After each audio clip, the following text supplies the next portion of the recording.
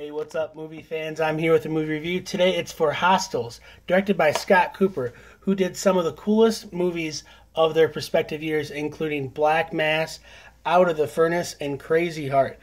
He gets great, earnest performances out of his actors, and he shoots in some of the most incredible vistas that you can imagine. The cinematographer for this film is Masanobu Takaniyagi. I do apologize if I mispronounced that. He did a phenomenal job. This movie is just a rich, earnest film. There's just emotions and twists that really shook me when I was seeing this movie. Christian Bale in 1982 portrays, I wrote his name down so I didn't forget it, Army Captain Joseph Blocker. This is a very respected man in the Army, almost as high up as you can possibly get. And he is moments away from retirement when he is tasked, aka ordered, to do one final mission. This is in the hotbed of Native Americans, also known as Indians, and whites that are a huge animosity. There's obviously different tribes of Native Americans, and there's good people and there's bad people. But in war after war, battle after battle, Christian Bale's character has basically decided that they're all bad. But unfortunately for him, he is tasked with bringing a family of Native Americans from New Mexico, Fort Benning, New Mexico, to the grasslands of Montana, as West Studi's character is a dying Cheyenne war chief, and they want to take him back to his tribal land, along with his son, played by Adam Beach, aka Blackhawk, and their prospective family. First, I want to say it's so refreshing to see Native Americans in film in general. It's very rare, unfortunate, but it's even better to see them portrayed as stoic heroes. Now, the first scene of the movie, we see savage Native American attack. They're Comanche. It's widely known that Comanche let's just say, a lot of Comanche were known for being ruthless and bloodlust, and they would even kill their own. But these are Cheyenne folk. These are good, honest, earnest people, and they were, we don't know the whole gist of the backstory, but he's learned his lesson. He's unfortunately dying, and he needs to be back to his homeland. So he is tasked with bringing these people back, basically across the country.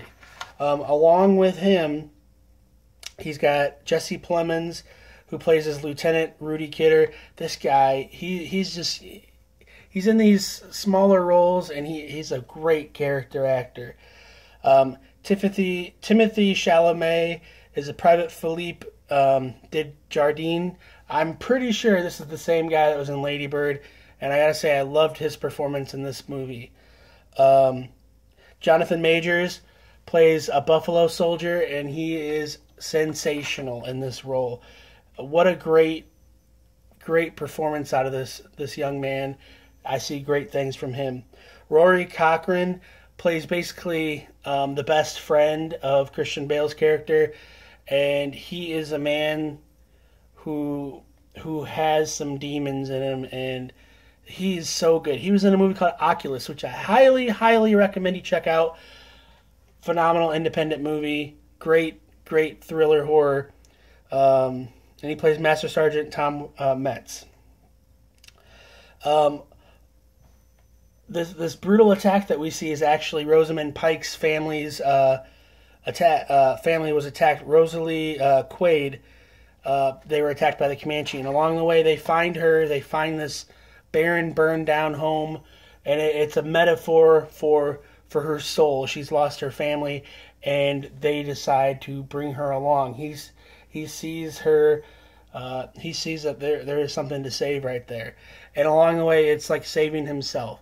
I'm not trying to ruin this movie, spoil it. This is basically, I saw the preview like one time, if that, and it's great. Along the way, they pick up Ben Foster, who is one of my absolute favorite actors.